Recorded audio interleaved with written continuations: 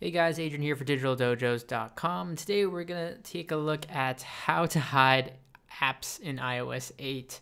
This is just a quick little tutorial and glitch that I was recently informed about that is a temporary one, so I'll explain what that means at the end here. But you can see here in the settings, I'm under iOS 8.0.2. I've tested this on the iPhone, iPad, and iPod, so it works across the device platforms here. This allows you to hide iOS 8 applications or apps in general without needing to be jailbroken. So this is a really cool feature because I miss it coming from a jailbroken phone, being able to hide icons here. So every Apple user probably has this array of apps of stuff they just don't use or comes by default, and they've always wanted to hide, whether it's Newsstand or the new Tips app, whatever it may be.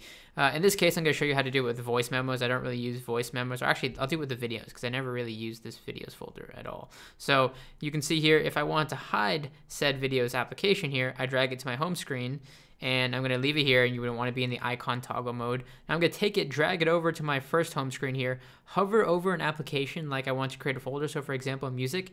As soon as the folder opens here, I'm going to drag to the bottom, just like that, just like I want to exit out. And you can see the folder will close here. It's going to think I don't want to create a folder, but I'm holding it down here by the dock. That's the key thing of this. You want to hold it down by the dock and let go.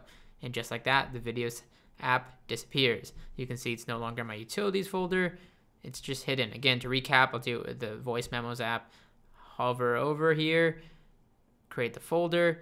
As soon as the folder creates, go down here, let go. And just like that, it deletes. So sometimes it's just a matter of just swiping up and down with the app while holding it, obviously. So you want to get the folder to close out and then letting go. But keep in mind, if I go to Spotlight here, just swiping downwards, and I type in videos, I can still access said application here. So you can still access the apps. It doesn't delete the apps. It's just hiding the icon. This is a current glitch, bug, whatever you want to call it, in iOS 8.